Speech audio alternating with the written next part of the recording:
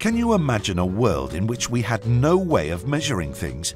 Or even worse, we could measure things, but we each had different ways of doing so. How cows helped shape the wireless network standards.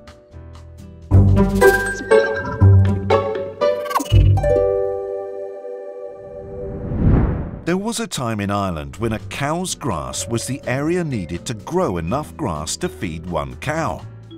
While in Germany, a morgen was the area that could be ploughed by one man and one cow in the morning hours.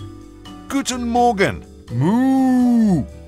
Unfortunately, even when we could agree on a standard name for a unit of measure, we often disagreed on its value. Not that long ago, an ell was 40.2 centimeters in Dusseldorf, 70 centimeters in Amsterdam, and 94.5 centimeters in Edinburgh. Needless to say, a lot has changed since then, and the meter has come a long way. Thanks to the French Revolution and the desire for revolutionaries to fundamentally alter society, which gave rise to the metric system. Today, the authority for all things measured rests with the General Conference of Weights and Measurement, held every 4 years in France. And it is here that standardization continues to evolve. For a long time, the gold standard for 1 meter was a platinum bar the length of 1/10,000,000th of the distance from the equator to the North Pole.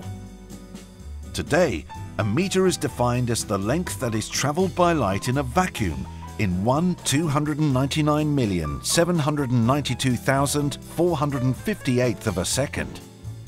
Soon, the fundamental standard for a kilogram will no longer be defined by a cylinder of platinum held under lock and key in Paris, but in terms of the electric current required to produce an electromagnetic force equal to the gravitational force acting on a mass. Why go to such great lengths to define these fundamentals? Well, for one, accuracy, but also for security. Unlike their previous physical manifestations, these fundamental standards can never be destroyed or lost. In the short time we've had wireless networks, standards have changed a lot too. At the dawn of mobile communication, regional variances were so great, roaming was impossible. As we enter the 5G era, the unification of wireless network standards is critical to stability and security, which is why Huawei is a member of over 360 international industry standards organizations, to which we regularly submit proposals for new and better standards. It's one of the ways we're reducing vulnerability and increasing safety in a digital world. Thanks, cows.